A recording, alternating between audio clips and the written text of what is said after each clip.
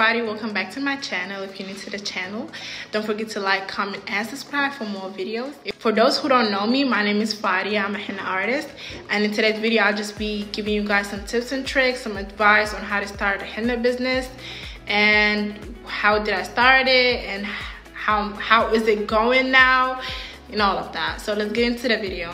So when I first started doing henna, I actually started drawing on notebooks just to get an idea on how to draw a flower, the circle, a line, all of that stuff, you know.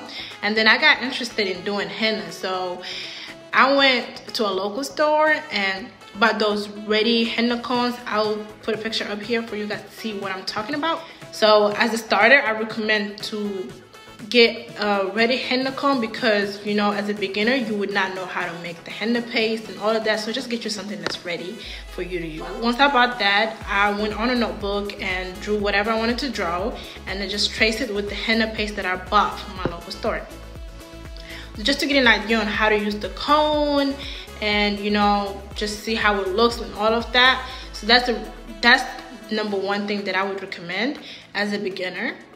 Okay, and number two,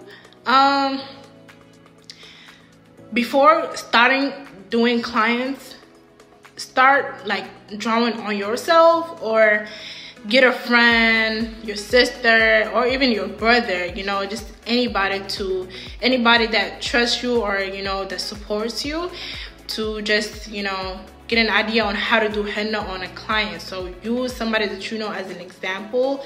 I mean, use somebody that you know so that once you get better, you can start doing it on clients, okay? Once you get a hang of, you know, knowing how to hold the henna cone and drawing, like once you get comfortable, that's when you can start, you know, doing it on client. When I started, let me tell you how to get clientele, okay? I should be talking about how to get clientele on another video, but I'm gonna just sum it up on here. So when I first started, I went to a local mosque, okay? And at a mosque, I already trust people, you know, I know them. I mean, I don't know them, but I know how my religion people are. So I print out flyers and then I went and passed it out after prayer time. It was during our holiday time, so I know during the holiday everybody wants their henna done. I print out flyers, I put my name, I put my address, and I put my phone number. Red flag address. Don't ever do that, guys. Biggest mistake I've ever made, okay? The biggest mistake, because let me tell you what happened. So because I put my address on the flyer, people were coming like back and forth. Like I literally started doing henna at 7 p.m. and finished around 3 or 4 a.m. Like every time I'm done with a client, it's a different person coming.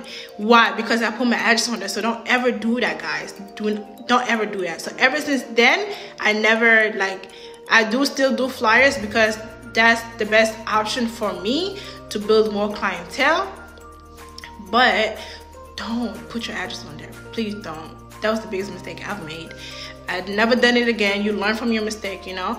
And I was a beginner. Like I didn't know how to, like I thought that was a good idea, you know, but that was the dumbest idea ever. So don't do that, okay? From there, people just started hitting me up, you know, they started recommending me to other people, their friends and all of that. So that's how I built up my clientele, you know, by passing out flyers. So that's a good option. Also, make sure you have a business account on social media, especially Instagram or TikTok now is popping. When you're doing people henna, when you're doing clients henna, take videos, take pictures, just so you can have something for people to see, because people want to see your work before they come to you, right? So make sure you take videos and pictures after each client, okay? What else? I'm trying to see what else. So yeah, I recommended you guys to get a ready henna comb as a beginner, and once you reach that level of, like, you know, a professional henna artist, I'll be dropping a video on how to make the henna paste and what henna I use and how to make the henna stay longer and all of that. Like I will be uploading another video, so make sure you subscribe so you can get a notification once I upload. Okay, that's all for today's video, guys. Thank you guys for watching. Make sure you like, comment, and subscribe. I'll see you guys in the next video.